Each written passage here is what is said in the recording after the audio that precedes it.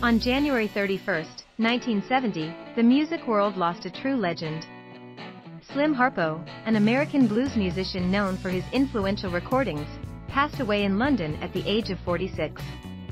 His mastery of the blues harmonica and iconic songs like I'm a King Bee and Rainin' in My Heart left an indelible mark on the industry. His unique style and contribution to the blues genre will always be remembered. It's impossible not to mention the impact he had on other iconic musicians, such as the Rolling Stones. The Stones, known for their love of blues music, covered Slim Harpo's songs, introducing his work to a wider audience and paying homage to his talent. The influence of Slim Harpo's music on the Rolling Stones and the entire rock genre is undeniable, showcasing the far-reaching impact of his artistry. Subscribe to our channel to stay connected with the timeless sounds that have shaped the history of music.